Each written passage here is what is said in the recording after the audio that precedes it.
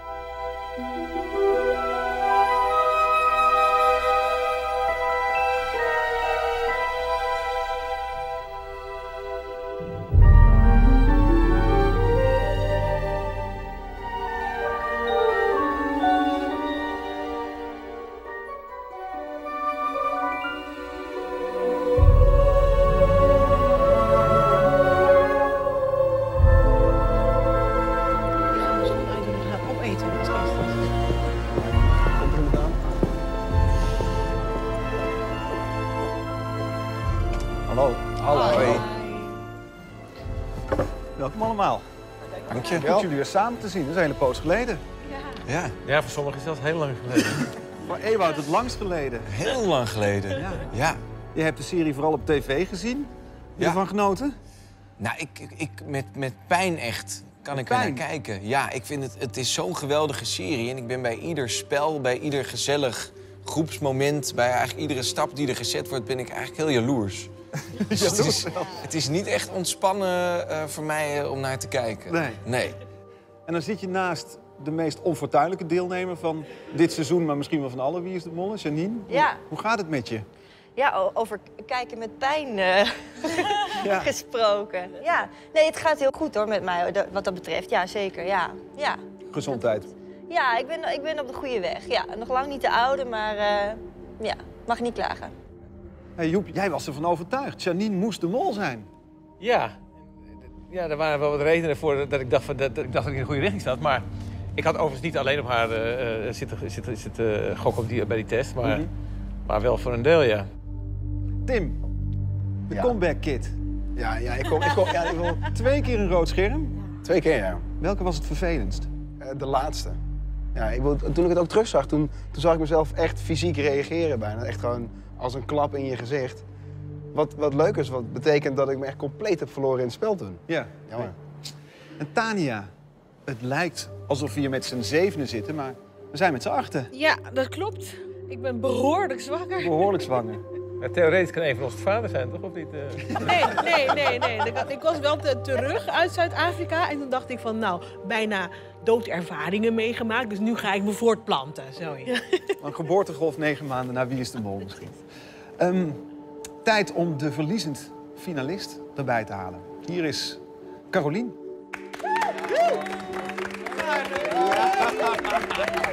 Verdomme. Fucking hell, man.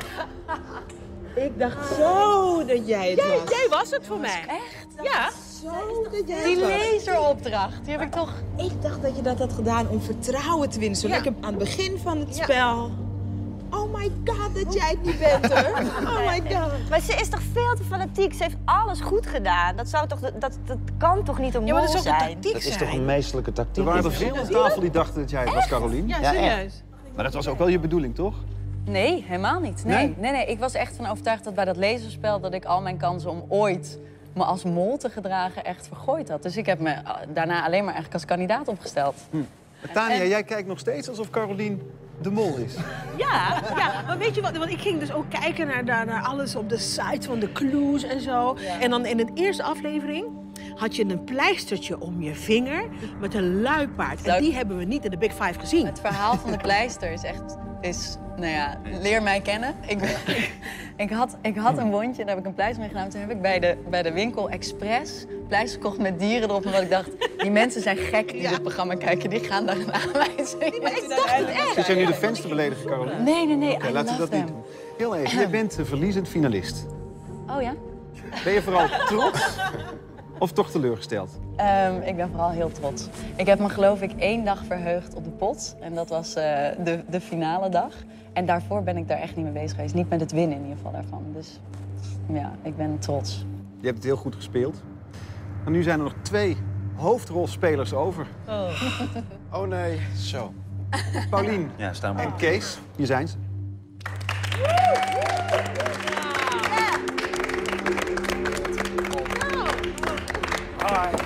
Hallo. Oh my god. Dan zijn we compleet. Yeah. Kees, hoe is het? Je bent in Volendam zijn jullie wel wat gewend, maar je zit nu 10 weken lang in Wie is de Mol. Wat voor impact heeft dat op je? Ja, iedereen kent me natuurlijk al in Volendam en in Nederland een klein beetje. Maar nu was het wel op donderdagavond om 8:30 liepen geen mensen meer over straat in Volendam. Iedereen, of je het nou snapt of niet snapt, iedereen keek nu naar Wie is de Mol. Dus dat was wel heel leuk om mee te maken. En ja, impact is echt geweldig groot. En hoe is het voor jou, Paulien? Hoe is het om jezelf terug te zien in de afleveringen?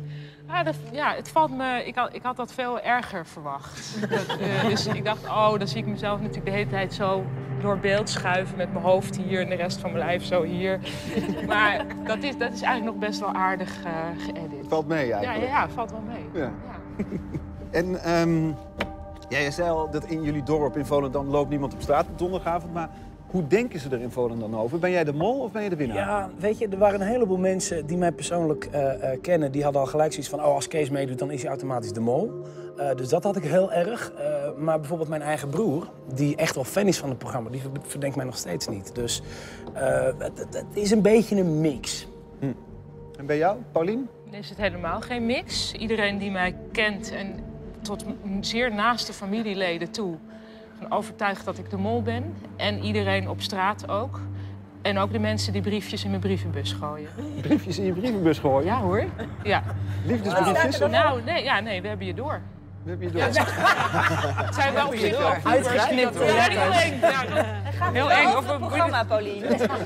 Of misschien gewoon over mijn leven. Nee, er staat we hebben je door, jij bent de mol. Maar dan met een paarse viltstift. Dus dat vind ik dan oké.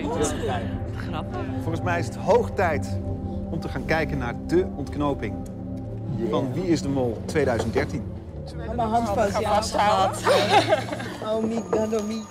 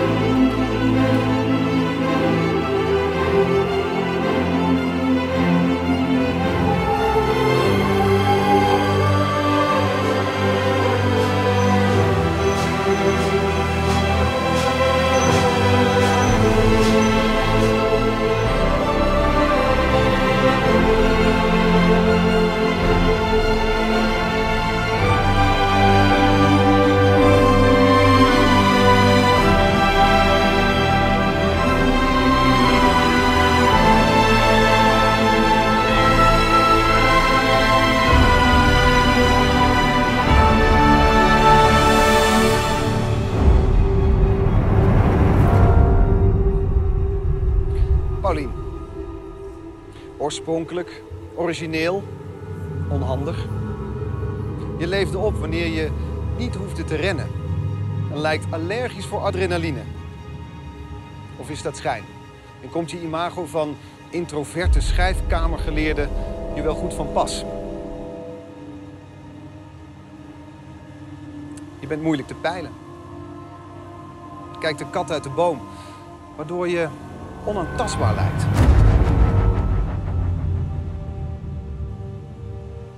Kees, goedlachse, ongecompliceerde gangmaker van de groep. De ideale reisgenoot. Maar ben je ook een ideale kandidaat? Het lijkt allemaal makkelijk te gaan bij je. Misschien wel te makkelijk. Misschien deed jij niet eens je beste potten spekken. Strooide je juist zand in de motor. En ben je daarmee de ideale mol. Paulien, 1 keer was jij in ieder geval de mol. Bij het kampvuur in het Krugerpark. En dat ging je verdacht goed af. Slim als je bent. Misschien omdat jij die rol al veel langer speelt. Omdat jij vanaf dag 1 al de mol bent. Kees, je goede humeur is je wapen.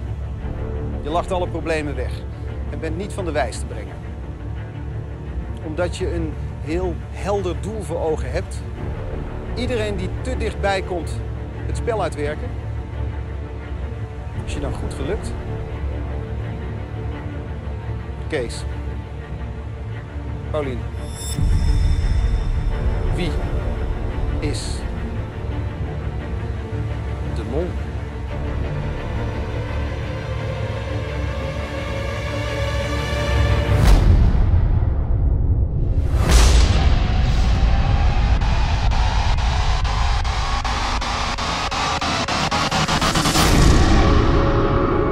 Today in South Africa, humanity originated in South Africa. Elephant, lion. Music is a way of life. Our greatest cities will be lush and gorgeous, even though they may have a very different meaning.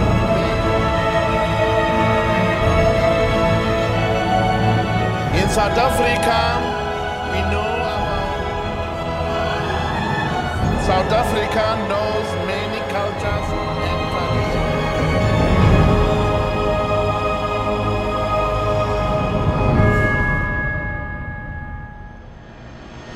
Kees in bond for the strength of the African. Ik ben de mol.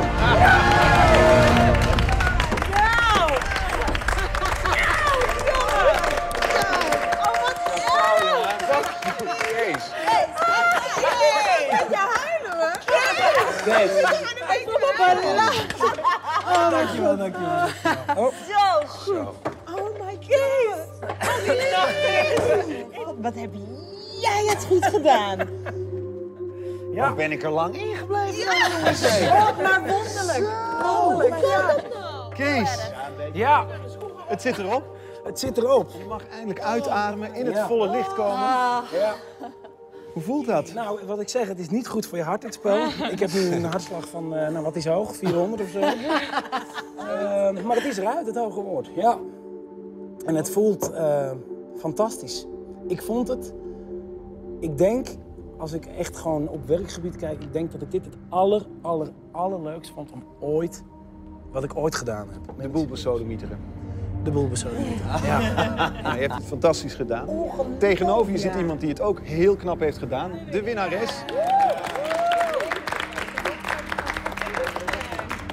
Paulien Cornelisse. Gefeliciteerd, heel goed gedaan. Ben je trots? Ja, ik ben wel trots, hoewel het een heel erg close call was. Want naar ik begrepen heb, hebben wij 1 vraag verschil gehad op de eindtest. Echt waar? Ja. Oh mijn god, weet je. Ja. Dit is zout in de wonder strooien. Ja, nee, dit is bedoeld als eerbetoon. Oké. Wanneer kreeg jij Kees door? Nou, vanaf aflevering 1 heeft hij altijd bij mij, zat hij bij mij in het rijtje van mensen die ik verdacht. En dan, als je me overdenkt, dan valt heel veel daar natuurlijk wel binnen. Ja. Kan ook gevaarlijk zijn, tunnelvisie. Ja, daarom heb ik wel altijd gespreid tot 2 afleveringen voor het einde. Vanaf toen ben ik er helemaal op gaan zitten. Maar eigenlijk, als ik nu nadenk, in aflevering 1 dacht ik veel meer dat Kees de mol was. Dan, ja, dat is later dus toch weer een beetje veranderd. Maar ik heb hem altijd mede verdacht. Ja. En toen op een gegeven moment werd duidelijk, nee, het was toch gewoon Kees. Ja. Eigenlijk. Zarayda. Hoe is het met je? Wat? Kees, hoe vaak heb ik tegen jou gezegd, Kees, ik weet dat jij het niet bent, want als jij het wel bent, eet ik mijn schoenen op. Hij heeft het in je gezicht gezegd, ik ben niet de mol. En jij geloofde het? Ja. En ik weet, ik heb ook seizoenen gezien die hiervoor kwamen. En ik weet dat er altijd zo'n debiel is die aan de mol vraagt, ben jij het? En dat de mol zegt, nee, natuurlijk niet. En dat de debiel dan denkt, nou, Vink, die dan niet in elk geval. We gaan kijken naar de molbiechten. Nou, hoe Kees het heeft aangepakt. Ja. We zijn heel benieuwd.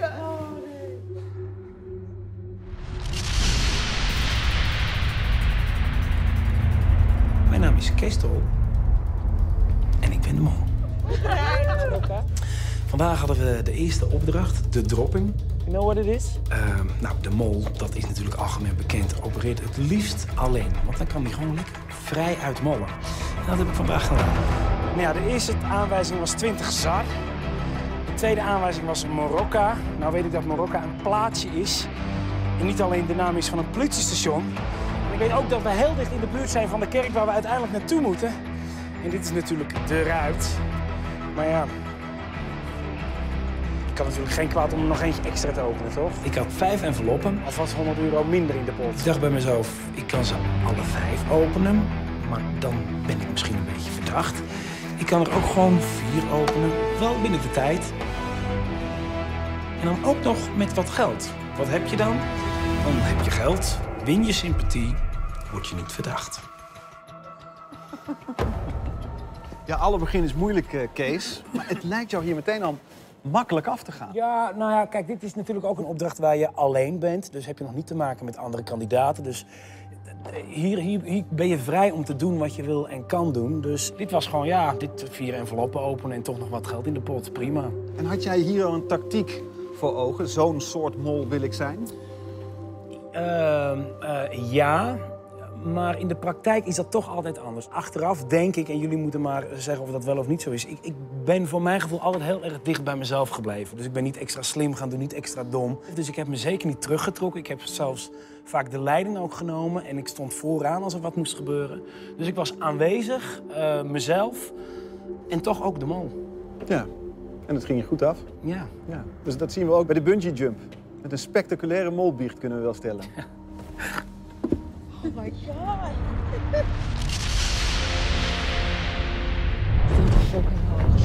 Hij doet het.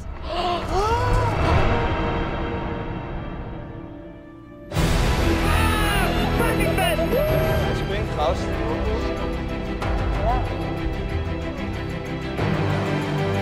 En who's the king? Yay!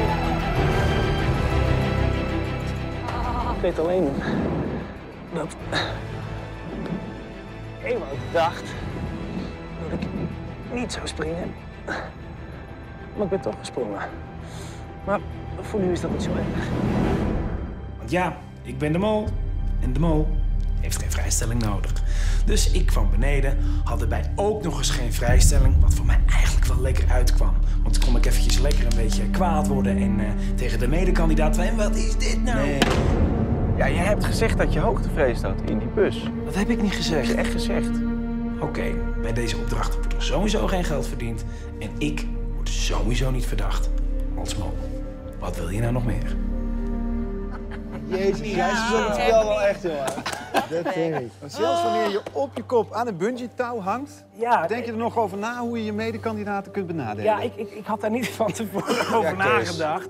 Het was heel spannend, want die kandidaten stonden echt 100 meter verderop. Dus ik praat ook een beetje zachtjes tegen die camera. Maar voor hetzelfde geld hadden jullie me verstaan. Ik vind het meest bizar dat je een meter van mij afstond. En ik voelde me echt, best wel schuldig. En je had bijna de tranen in je ogen. Ja. Voor mij kwam het eigenlijk wel goed uit dat ik geen vrijstelling had. Dus jij was gewoon blij daar? Je was gewoon... Eigenlijk was ik blij. En ja, sorry dat ik het zeg, maar ik wist natuurlijk, Ewout, dat jij niet zou springen. Nee, toch? Ja? Jij had ook gevraagd. Want hoe zit dat, Kees? Jij verdient hier zelf geen vrijstelling... maar zorgt er ook voor dat Ewout geen vrijstelling heeft. Vervolgens gaat hij als eerste naar huis. Ja. Voel je je dan schuldig? Nee. Nee. Kijk, de mol die is voor een paar dingen verantwoordelijk. Zo min mogelijk geld in de pot, verwarring veroorzaken en kandidaten naar huis sturen. Nou, dat heb je goed gedaan. En ik dacht, als Ewout nou wel die vrijstelling verdient, kan die eventueel nog later verkopen weer aan jou. En dan hebben we dus €1000 in de pot. Achteraf werd dat niet gedaan, maar ik dacht, zo min mogelijk vrijstellingen. is uiteindelijk zo min mogelijk geld in de pot. Ewout, je vriend Kees. Ja, en het was nog wel zo gezellig in de Het was heel- twijfelaar, ja, Kees.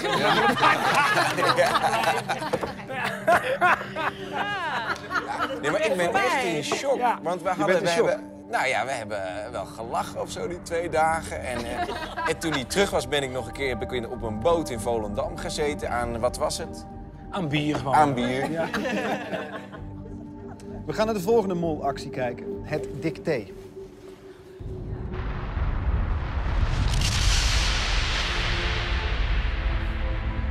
Ik het gedink dat ik jou kon vergeet. Het dicté. Nou, ik ben echt heel erg slecht in dictées. Maar dit dicté was toch wel ietsjes anders. Want ik had dit dicté natuurlijk al lang thuis op een nachtkastje liggen. En ik heb het elke dag geoefend. En als jullie nou een klein beetje beter naar mijn dicté hadden gekeken, hadden jullie in ieder geval veel minder fouten. Stel, jullie hadden mijn dicté gewoon uitgekozen, hadden jullie wel geteld 0 fouten. Helaas. Wat een goede zaak. Al die cases, hij snapt het niet. Een foutloos dicté. Was je niet bang dat je medekandidaten je hoger zouden inschatten? Nee, want als ik dit dicté serieus zou moeten doen, dan had ik er echt niks van gebakken. Er was wel iets raars mee aan de hand.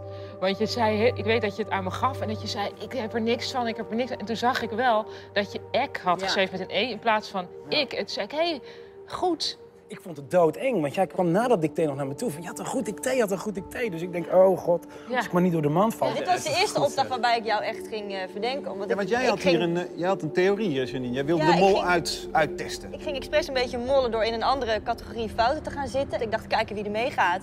En Kees en Tim gingen mee. Maar wat jij heel slim doet, is jij laat elke keer andere mensen dan uiteindelijk de fout maken. Ja, want jij zegt inderdaad. En op het laatst zeg jij, Tim, zeg het maar. Ja. En dan gaat hij met boter en suiker. Jij duwde mij er gewoon in. Ik wil nu een antwoord hebben. Tim. Jezus. We kiezen voor, de laatste optie. €500. En daarna kwam ik dat ik de mol was. En daar ging iedereen. Is dat op zo'n moment, is dat geïmproviseerd op zo'n moment? Ja, want dat kan je niet van tevoren bedenken. Nee? Nee, dat is gewoon gelijk reageren op wat er gebeurt. De Tim naar voren duwen. Hup, Tim. Ja. En dat ging niet. Heel slim. Leuke situatie. Het volgende fragment.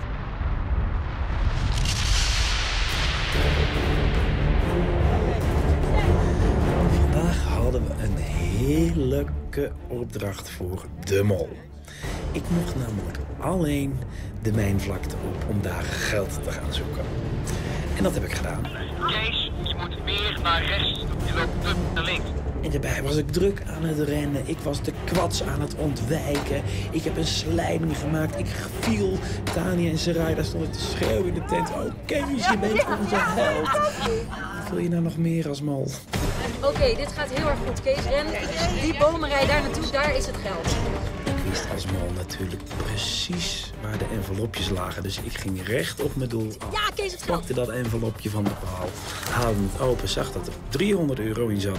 Ik dacht, daarvoor zijn er 200 voor Kees. En die 100 heb ik weer teruggestopt. Het envelop dicht gedaan. Ben weer teruggerend naar de tent. Deed alsof ik helemaal naar de kloten was. Ik zeg, Joep, hier heb je de envelop. Ik weet niet wat erin zit. Top. Mission complete. Joep, hier nog de penningmeester en een scherpe penningmeester. Want jij Zeker. had door dat er geld ontbrak. Ik wist dat er geld uitgehaald was. Het klopte niet met het aantal biljetten. Maar het leidde je niet tot de mol. Nou, het punt was dat ik wist namelijk dat Daniël, die had geld eruit gehaald. Tenminste, nee, die had in ieder geval de envelop geopend, dat zei hij ook. En ik was ook nog dacht dat Janine was, en die deed helemaal niet mee. Die stond elke keer bij het iPadje. En daar lag al die open envelop met geld. Dus ze had echt alle mogelijkheid om dat geld daar, terwijl wij druk bezig waren, eruit te halen. Hierover begint. En ik heb me niet gerealiseerd dat hij die envelop opengemaakt, want je hebt ze weer dichtgemaakt. Ja. Dus, ja, ik had niet Ik heb het gedacht geld dat kon. onder de boom weggepakt en vervolgens die envelop weer Maar ik had in dichtgepakt. ieder geval wel de analyse gemaakt Dat wel. dat het geld gejat was. Ja. De volgende opdracht, de Big Five. Ik heb hem.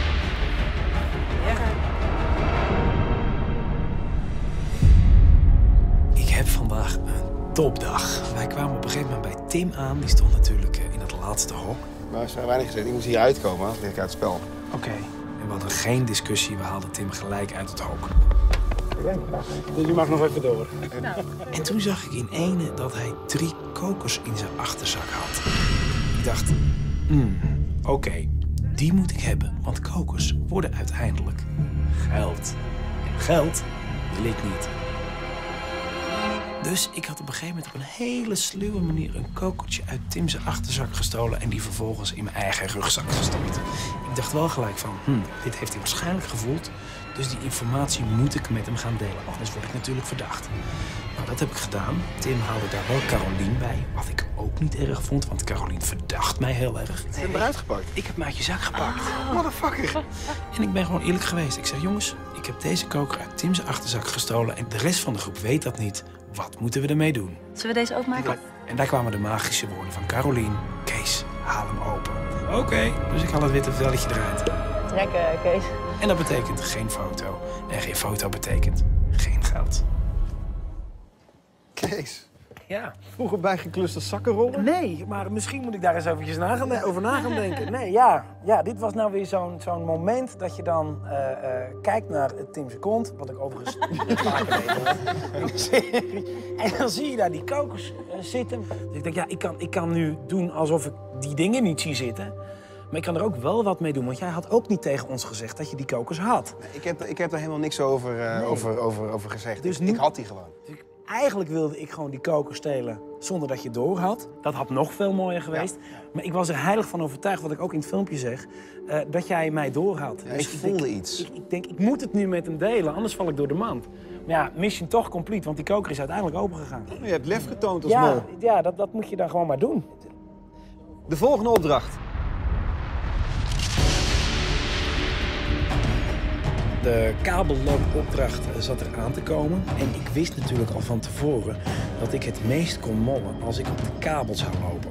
Mensen zouden woorden naar mij toe schreeuwen. Ik zou het net niet horen. Ik zou het net eventjes verkeerd interpreteren. Maar ja, ik had eventjes 1 dingetje over het hoofd gezien. Ik ben op zoek naar 3 mensen die geen bezwaar hebben tegen wat adrenaline op de vroege ochtend. Want we waren met z'n 4 die dat graag wilden doen. En toen werd er gestemd dat beter ik aan de oever kon gaan staan. Ik heb niks met taal, jongens. Dus ik had zoiets van, weet je, deze keuze is gemaakt. Eventjes een stapje terug. Ik ga eens kijken wat ik daar allemaal kan doen. Ik werd in eerste instantie helemaal vooraan op die bergtop, op die rotsblok gezet. En voor mijn gevoel zat ik nu veel te dicht tegen die kabel aan. Ik ben een stukje erachter gaan zitten, of een stukje, een metertje of 3... zodat die kandidaten mij nu veel moeilijker konden horen. Huwelijksvruchtbaarheidscijfer! Wat? Huwelijksvruchtbaarheidscijfer! Wat? Wat? Die heb ik al gehad. Ik kan je niet verstaan. Die heb ik al gehad. Oh, dan pak ik een volgende. Drop! Stroop! Drop! Stroop! En zo ging dat tot 3 keer aan toe. Dus nu als mol heb ik best wel goed mijn best gedaan. Heb immers maar 75 eurotjes binnengebracht. Drop en stroop. Ja, het was een mengelmoesje daarvan. Het was een mengelmoesje. Maar jij stond hier in één keer op een plek waar je helemaal niet wilde zijn. Nee. Je hebt een heel scenario bij elke opdracht van daar wil ik, op die positie wil ik staan. En dat lukt niet altijd. En dat was bijvoorbeeld bij deze opdracht. Mijn geluk wel bij deze opdracht was dat ik het dicht bij de waterval zat. Dus ook het minst goed te verstaan was. Ja, en dan bedenk je wat kan je doen op dat moment om toch nog zout in de wonden te gooien. Dus toen ben ik 3 of 4 meter naar achteren gaan zitten, zodat ik nog moeilijker te verstaan was. Ja. En Ewout, jij zit dan te kijken op televisie naar dit soort opdrachten. Is er een moment geweest waarop jij dacht, mijn vriend Kees, dat is de mol? Geen moment. Nee, ik zit met verbazing naar al die beelden te kijken, nog steeds. Maar er was ook een keer een andere mol in het spel, 2 zelfs, bij het kampvuur.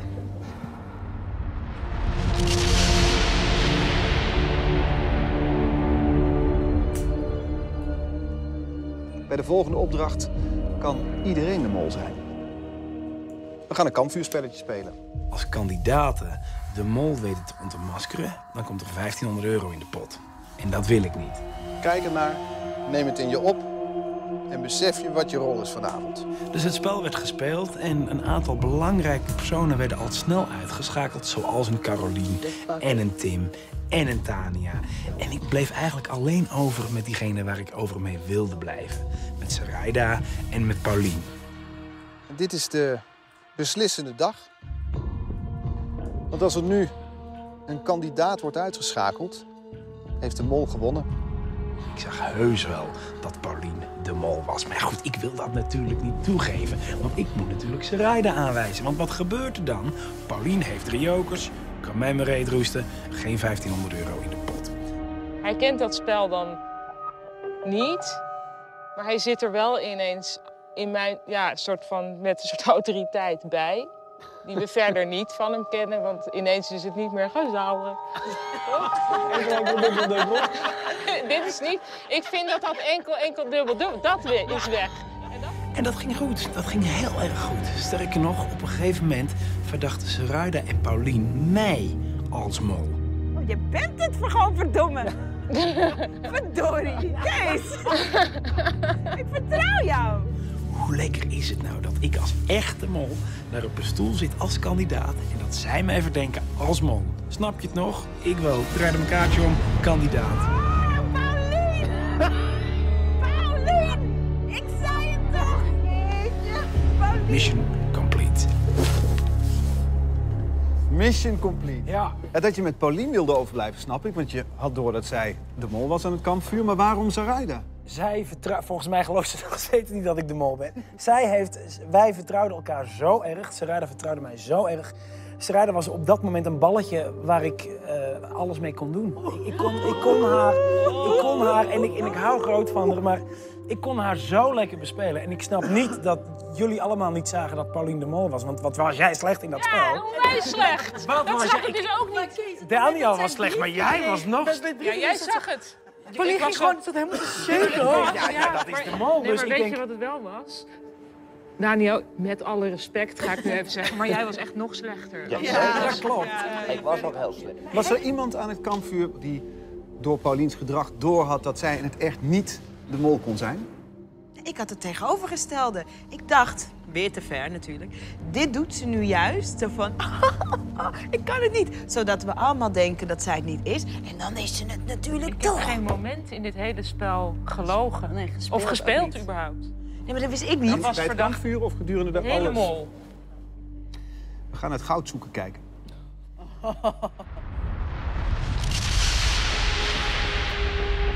We moesten op zoek naar goud. Ik had het geluk dat ik naar een zandhoop werd gestuurd die eigenlijk een beetje in een uithoek lag. Dat is voor een mol natuurlijk fantastisch, want dan kan ik een klein beetje mijn eigen dingetje doen. Maar fijn, ik op zoek naar goud en ik hoopte dat ik een van de eerste zou zijn die een stukje goud zou vinden, want dat kweekt vertrouwen. En jawel, ik roer met die schotel en daar zag ik zo'n stukje liggen, een stukje goud. Ik zeg, ja, ik heb er één, ik heb er één. Ik heb er ook één. En ik hoorde aan de andere kant van de rivier, goed zo Kees, ga door. Kijk, wat je natuurlijk kan doen om in deze opdracht te mollen is ofwel heel langzaam te werk gaan, wat Zarayda sowieso heeft gedaan en Paulien ook. Of je kan natuurlijk een aantal goudstukjes achterwege houden of weggooien. Zou zomaar kunnen.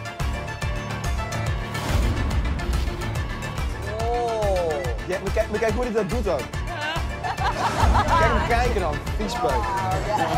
Stout hoor. Wat? Nou, Doe het dan gewoon, waar gooit in het water of zo? staat er 100 in. Hoeveel had je er wel niet, man? Ja, ik had er een stuk of aan. Waarom gooi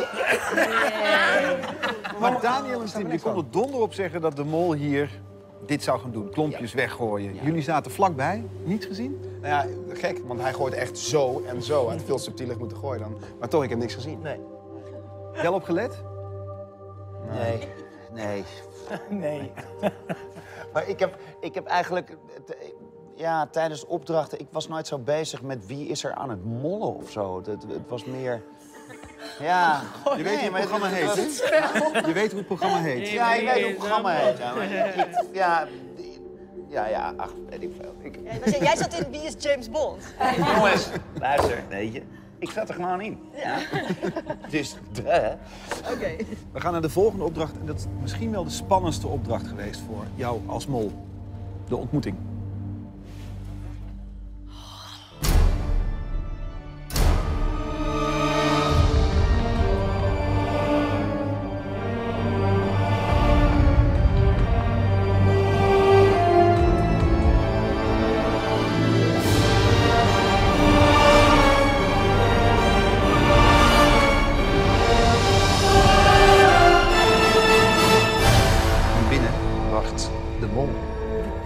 gaat tegen de mol praten?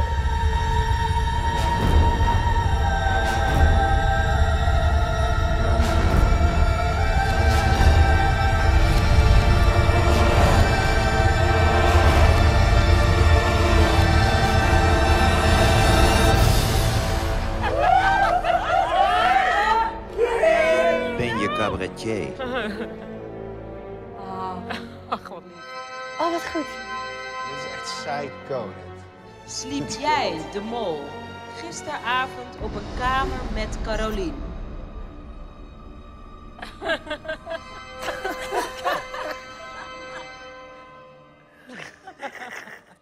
Dankjewel. Kees, het moet ongelooflijk spannend Het was geweest zijn. zo vreselijk spannend. Alleen al dat die kandidaten echt misschien 15 of 20 meter achter je staan. Je voelt letterlijk de adem in de nek. En wat ik zelf heel spannend vond, was dat ik kreeg een zootje zwarte gewaden om. En ik dacht, jongens, ze zien het aan mijn postuur, weet je. Ik ben breder dan Paulien is. En ik was ook bang dat ze mijn handen zouden zien. En mensen van het programma hadden zeg maar stickertjes op de toetsen geplakt. Van die toetsen moet je intoetsen. Dus ik zat daar inderdaad als een of andere jos. Ik denk, oh god, weer hoog en weer laag. En die kandidaten staan achter me. Vreselijk spannend. Daniël, de actieheld van Wie is de Mol van dit jaar kunnen we wel stellen. Had jij niet de neiging om naar de mol toe te rennen en de cape van zijn hoofd af te trekken? Nou ja, kijk, er zijn natuurlijk wel regeltjes. Hè? Ik bedoel, kijk, misschien speel ik het spel niet zoals je dat zou behoren te spelen, maar met sommige dingen wel. Ja, nee, dat... Ja. De volgende opdracht.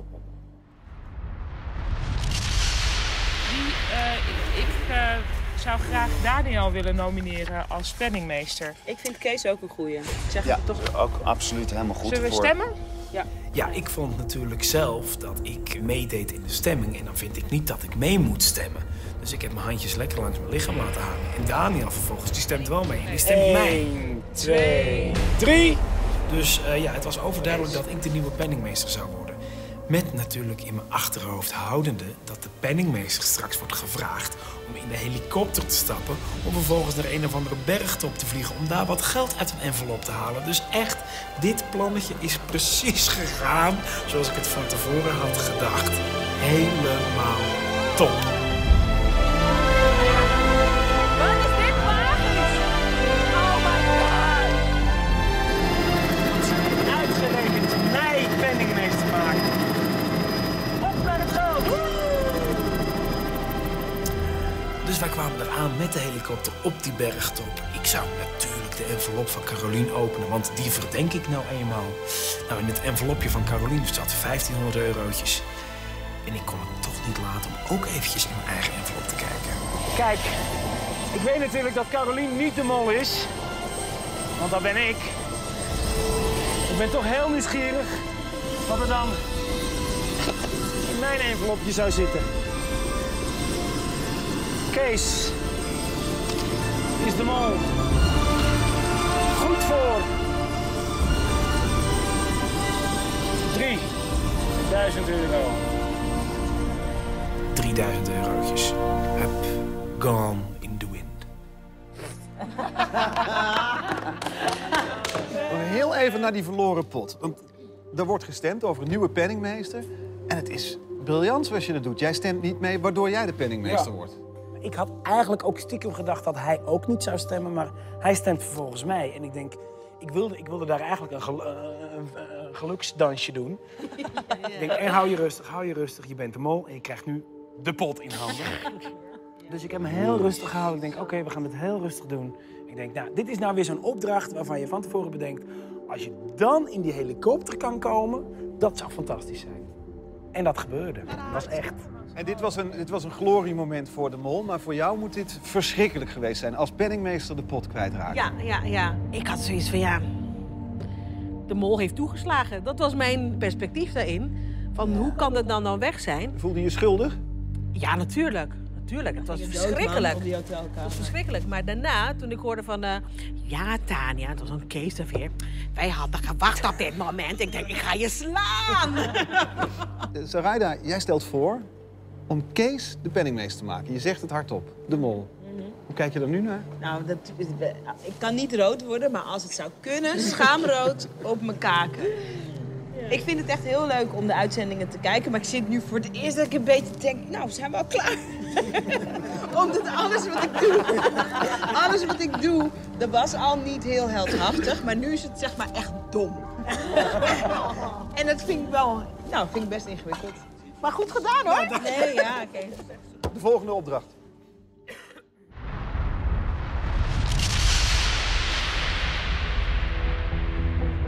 Ik word wel gelijk die hoek ingetrokken. Wij kwamen vanochtend aan bij die winkel en de opdracht was om zoveel mogelijk verduisteringsmateriaal te kopen om de kamer totaal te verduisteren. Art had ook gezegd, kijk, meer dan alleen op ooghoogte. Dus ik had al gelijk al zoiets en alle andere kandidaten natuurlijk ook. We moeten zoeken naar kokers, want die liggen nog verstopt in deze winkel. En we waren als mallen aan het zoeken. En geloof me als ik zeg dat ik niet wist waar die kokers lagen. Ik was namelijk echt ook gewoon op zoek naar kokers. En we staan op een gegeven moment met 4 kandidaten te kijken in een schap. En ik zie in mijn ooghoek... Goed gezicht.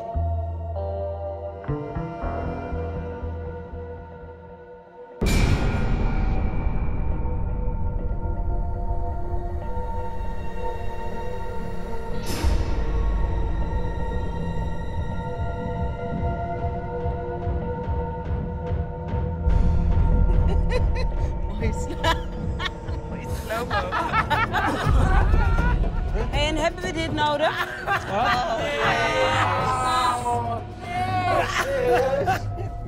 Carolien, Zarayda, jullie stonden er bovenop. Ja. We hadden volgens mij net dat zeil gepakt. En dat lag aan de andere kant. Dat was mijn geluk, want ik had zo'n toe. object waar ik die kokers achter kon verstoppen. Ja, 2 seconden. Maar hoe gaat... Nou ja, voor je zelfvertrouwen is dit soort beeld niet echt... Maar ik had wat ik zeg, ik dacht ik kan ze alle 2 verduisteren. Maar ik kan ook eentje dan weer toegeven, want dan ben je weer de goede kandidaat die een koker vindt. 2 keer weer goed wil. En die andere heb ik verduisterd. De volgende opdracht.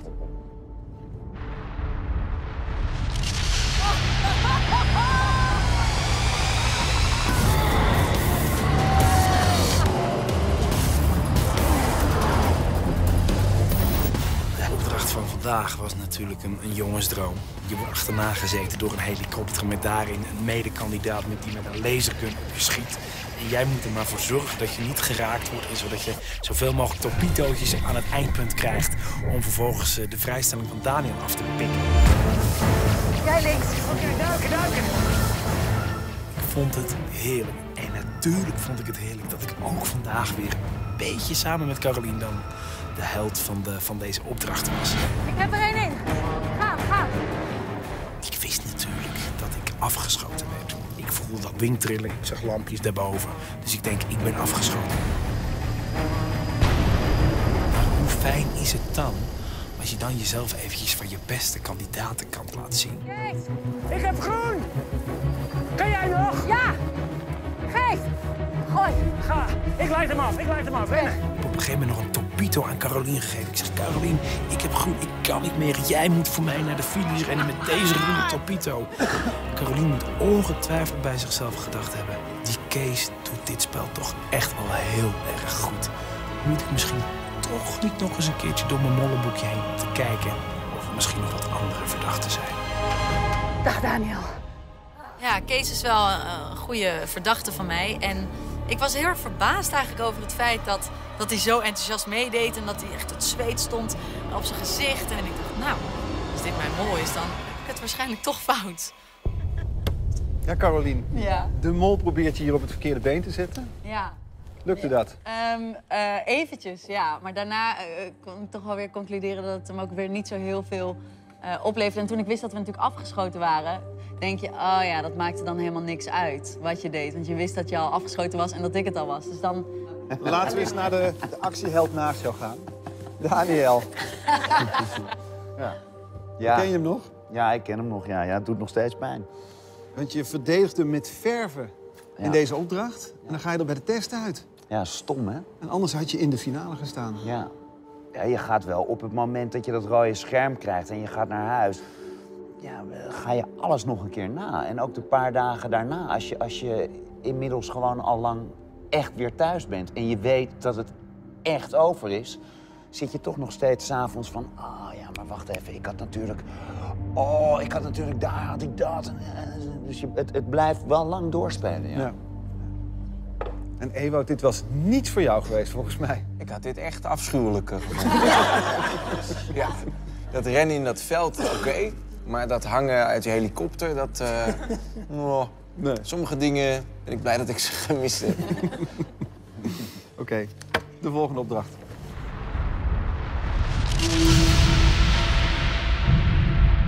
Ik sta graag vooraan als ik ben. Ja, ik ook, als ik heel eerlijk ben. Maar Ik heb vandaag weer een lekkere opdracht gehad. Ik stond in een positie dat alleen Paulien me een klein beetje kon bekijken, maar lang niet de hele tijd. En daar heb ik goed misbruik van gemaakt. Op momenten dat ik aan mijn touw moest trekken, heb ik mijn touw laten vieren. En op het moment dat ik mijn touw moest laten vieren, heb ik aan mijn touw getrokken. 3, 2, 1, trekken! Trekken, trekken, trekken, trekken, trekken, trekken, trekken, trekken! Meer, meer, meer, meer! Trekken, trekken, trekken, trekken, trekken, trekken! Dus al met al heb ik alles een beetje tegengewerkt wat ik maar kon doen. En vooral aan het einde, toen de lode bal nog maar zo'n stukje verwijderd was van de glazen kom, was ik degene die zei van ja, maar we hebben zo hard getrokken aan de touw van Caroline. Er is echt geen beweging meer in te krijgen. Dit gaat gewoon niet lukken. Want wij hebben er met z'n drieën net aangehangen. We kunnen ook zeggen, oké, dan gaan we voor de 500. Het is wel kut. Het is iets of niets. Nou, geloof me, als ik kandidaat was en ik had gezien dat de lode bal zo'n stukje verwijderd was van €1000, had ik aan dat touw gaan hangen ook. Maar erin had hij gekomen. En eerlijk gezegd heb ik helemaal niet zo hard getrokken aan de touw van Caroline. 3, ja, zet kracht! Zet kracht! Zet kracht! Nog harder! Ja! Ik kan niet meer! Oké, stop. Oké, vast. Maar het lijkt erop alsof je steeds brutaler werd. Ja, maar dat je er ook steeds meer plezier in beleefd. Ja, maar als je er geen plezier aan hebt, dan moet je niet meedoen. Nee, die dames stonden echt met al het gewicht op dat touw te trekken. En ze stonden met hun rug voor en ik stond weer achterin. En dat is de beste positie voor de mol op dat moment. Dus ik heb dat touw wel vastgehouden, maar ik heb er niks mee gedaan. Heel hard trekken! We gaan naar de laatste molactie. De trein.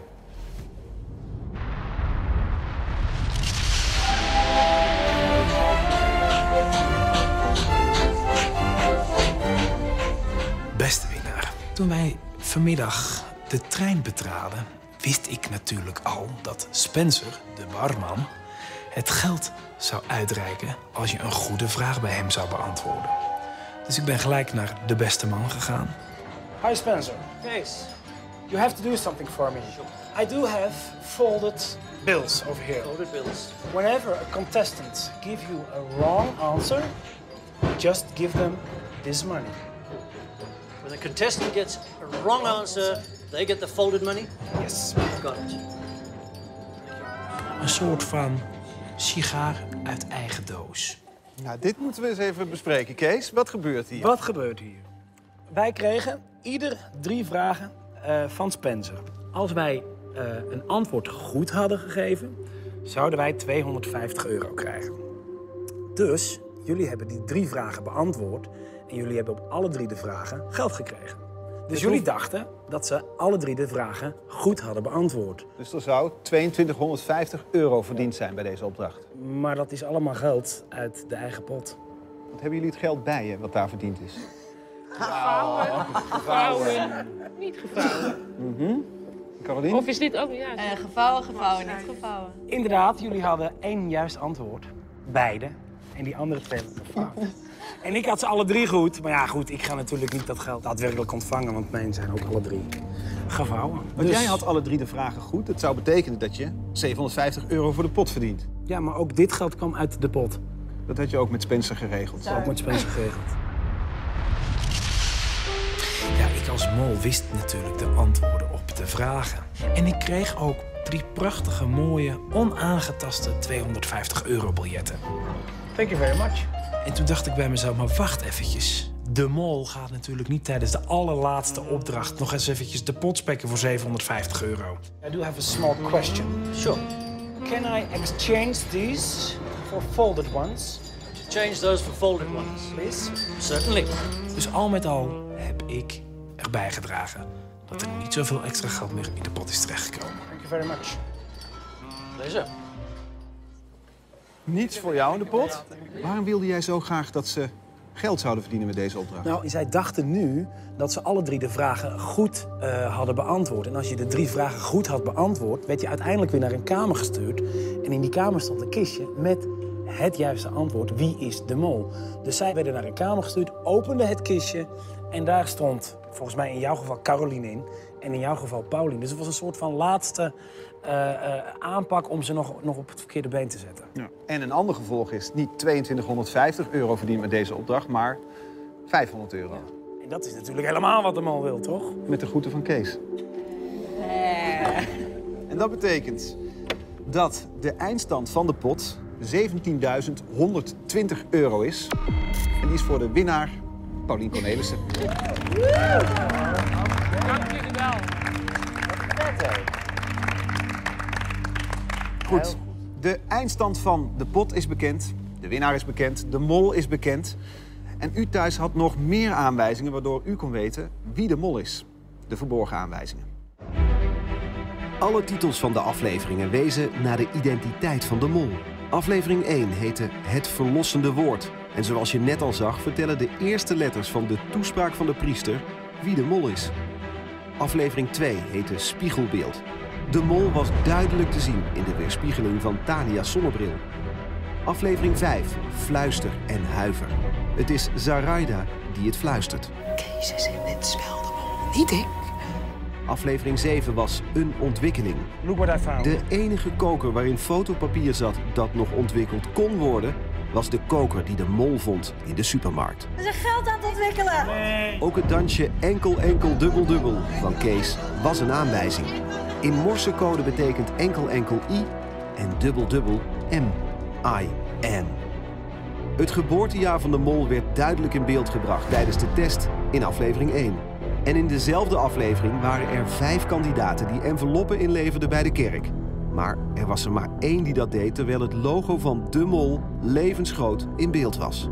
In aflevering 9 was het wel heel duidelijk. In de trein vond iedere finalist een kistje met daarin de naam van de mol. Kees zag zijn eigen naam. In de trein lag de identiteit van de mol sowieso voor het oprapen. Alle 9 verhalen die de kandidaten kregen voorgeschoteld, wezen direct naar de mol. Deze en nog meer aanwijzingen kun je allemaal teruglezen op wieisdemol.avro.nl. Mol. Ben jij een man? Kees, we hebben al je biechten gehoord. Gefeliciteerd, je bent er vanaf. Hoe kijk je er zelf op terug? Heel erg leuk. Grappig, trots op mezelf, trots op deze ploeg. Want ik heb echt wel een aantal vrienden gemaakt, ondanks dat ik misschien... sommige keer... Zou ik dadelijk over nagedacht? Nee, ik kijk echt met heel veel plezier op terug. Je was een fantastische mol en jij was een fantastische winnaar. En je sluit aan in een prachtig rijtje van winnaars. Ooit verwacht dat je zou winnen? Nou, ik had maar 2 broeken bij me, omdat ik echt dacht dat ik er maar een week in zou zitten. En toch waren er ook rare momenten dat ik ineens dacht, maar natuurlijk win ik dit. Dus er was een gek iets aan de hand. Nee, je hebt het heel knap gespeeld en gewonnen. Het was er genoeg om naar je te kijken. Dat geldt voor jullie allemaal. Het was een voorrecht om met jullie door Zuid-Afrika te mogen reizen. Dank jullie wel voor deze prachtige serie. Ik zou zeggen proost. Proost! Salut! Oh, wat zijn iedereen is volgend jaar.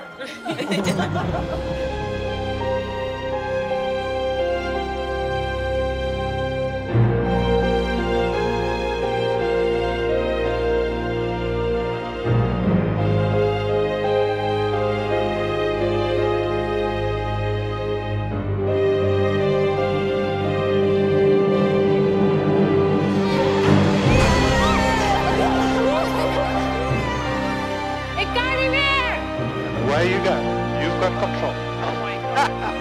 And who's the king? Yay! Ga nu naar live.avro.nl, want daar praten de kandidaten na over deze finale en de hele serie. De mol gaat weer ondergronds. Tot volgend jaar.